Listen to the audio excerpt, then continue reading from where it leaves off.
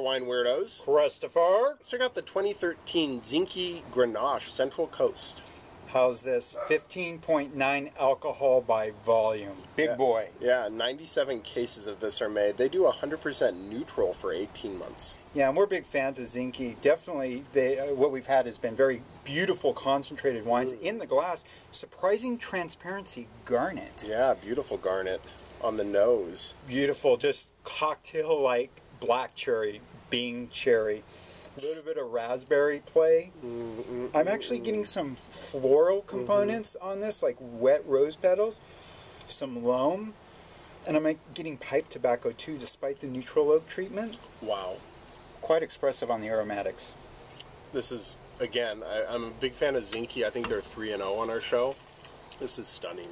This is just, it has a sweetness, but it's more of a smokiness, like a smoked meat sort of thing, like you get on a Northern Rhone, and there's just an elegance to it. I can't believe that this is just all neutral oak, because it almost has like a new French thing going on, and there's little bits of tobacco. There's really interesting fruit plays going on. The raspberries I'm enjoying a lot.